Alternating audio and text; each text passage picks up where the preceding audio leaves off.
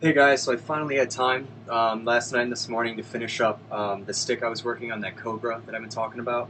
I got a nice shipment in from Jim Relax from some of the colors that I didn't have, and I think I'm going to do a little video about the shooters from Jim Relax and the different, for some reason, the different colors you get, the thicker they are and the more supple they are, and kind of how I use them for each different thing.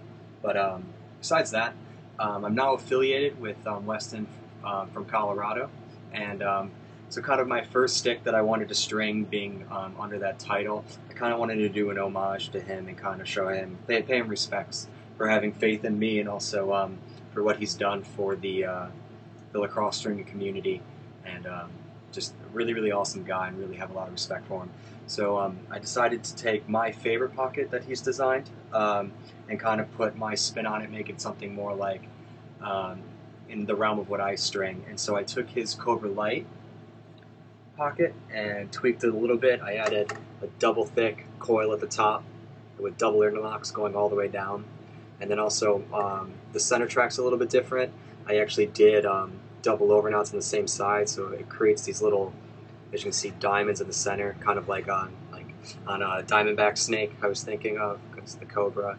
So it was just a cool little variation of it. And then I brought a full saddle all the way down with the double interlocks. And then I also added heat outers to it. So the center tracks in the forest green, the white pita twists, or double interlock twists, are in white, and then the heat outers are in gray, with the two white leathers and the black, the two white leathers in the center and the black leathers on the outside, with the black nylon top, and then my straight and my two curved shooters, as I do always. This stick's also for the same guy that I did the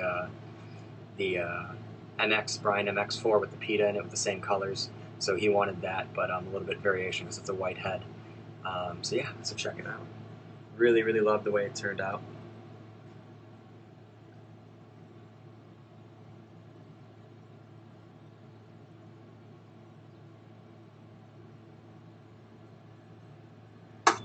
And with the features I added, I think it adds a little bit more hold to the stick, or just for my preference of hold, I would say. It's a really nice, really nice. I've never done a pocket with having this many leathers in the center of it, so I wasn't too sure how the throw would be and how it would feel and how tight everything needed to be. But I think it really came out great. The heat outers, I think, really give it some stability, and but yet let the pocket move, and you can see the great, great shot right there of the mid to high pocket. It's a little bit lower than some of mine because it's not for me, but he did want a defined pocket like I have, but I didn't want to give him too much width, and so I think this mixed with that center track really gives the stick a great smooth release, yet giving it a lot of hold. So I also might do a video on me throwing with it and the hold you get from it if you guys are interested in that.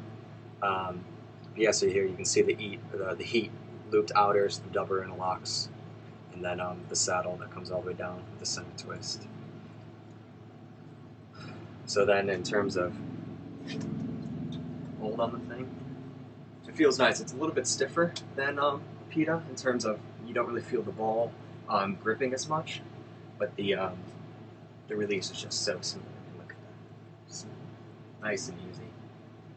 And then in terms of hold, it's pretty nice.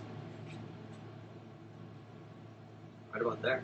So not as much as the heat, but I think when it breaks in, I'll get a little bit more. And the overall feel of the pocket's nice. You can really feel the ball stay into place.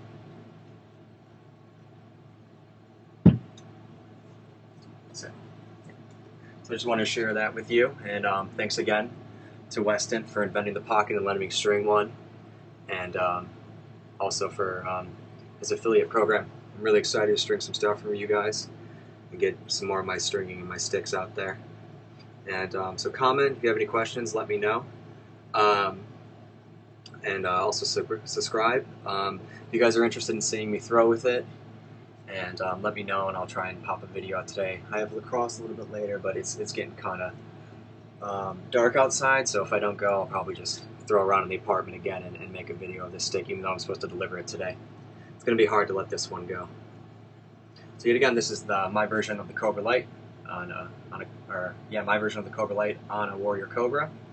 And yeah, thank you guys. Have a good one.